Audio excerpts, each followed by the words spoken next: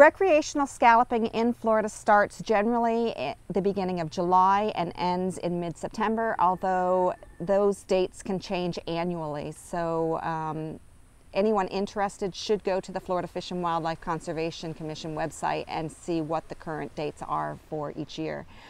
Recreational scalloping is also allowed only in a certain location in Florida, and that is between the Hernando-Pasco County line north to Mexico Beach. And then when you are getting ready to land your bay scallop catch or take them to shore, it is important to note that you do have to land them in a county where recreational harvesting is permissible. You can't take them to, say, another county where you can't legally collect bay scallops.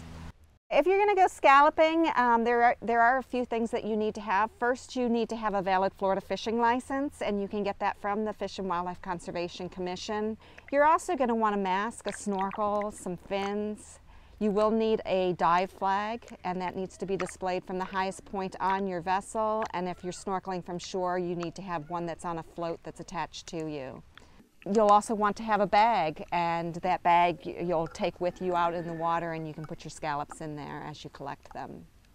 Depending on the length of the seagrasses that you're snorkeling in, and bay scallops do live in the seagrasses, so you want to be in the seagrasses when you're looking for bay scallops.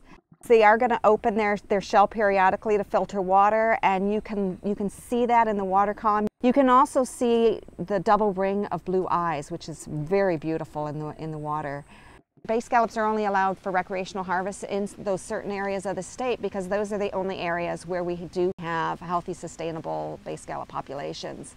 Currently, there's a lot of efforts underway to restore bay scallop populations in other areas of the state, and we are starting to see some rebound.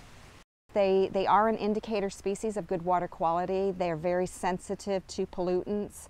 So if you have bay scallops in waters that are suitable, meaning they're salty enough and you have good seagrasses, that really is a good indication of a healthy estuary.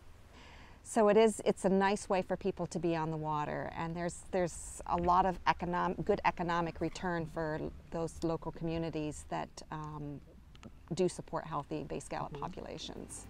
For more information about recreational bay scallop harvesting, you can go to Solutions for Your Life or flseagrant.org.